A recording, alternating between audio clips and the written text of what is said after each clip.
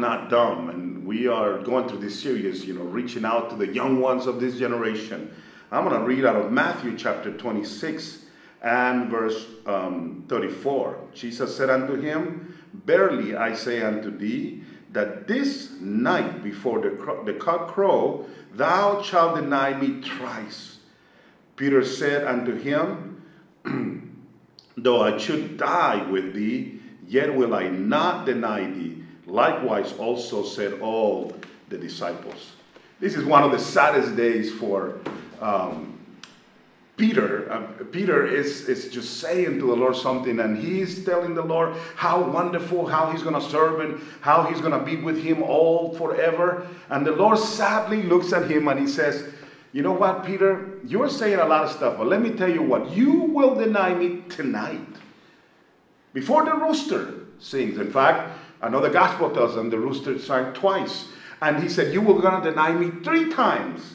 And Peter hears that and he says, no way. Even if I die, I will not deny you. And all the disciples say the same. But of course, Peter is the face of that whole problem. He actually did it that very night. Not too long after he had said, I will die for you, he ran away and denied the Lord. Denied him sadly. He denied that he even knew him. What a terrifying thing. What a change of event. But why is it a rooster, the one who does this? It is no accident. See, roosters are very showy. You can hear them in the night when they're marking the night or the morning. You can hear them, you can see them when they are pretending like they're going to fight and their feathers come out. When they're trying to conquer a female. I mean, all of these things. So the Lord chose that animal to sing in the ears of Peter. That day, everybody heard him. But Peter heard him differently. Peter heard him as a sign of the fact that he was all noise. That there was a lot of talking, a lot of, prancing, a lot of pretending in the life of Peter. Peter was a loudmouth. Peter stood up and said a lot of things, and he like that rooster will do it. It's not accident that it was a rooster that marked him. He had to understand, you are like a rooster. You show up a lot, you say a lot, but you don't follow through, Peter. Thank God that God allowed him.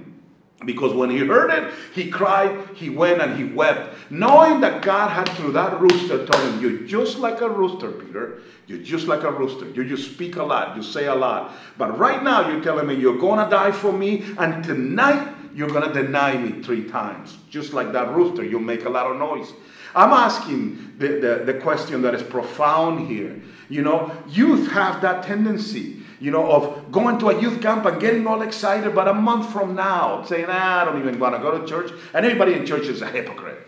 They go to a service or a series of services and something happens and they get all emotional. I'm going to do it, I'm going to do it, I'm going to do it. And then all of a sudden, a couple of weeks later, a couple of months later, you cannot even drag them into church. Like Peter and like that rooster, a lot of noise, but not necessarily a real pursuit of God.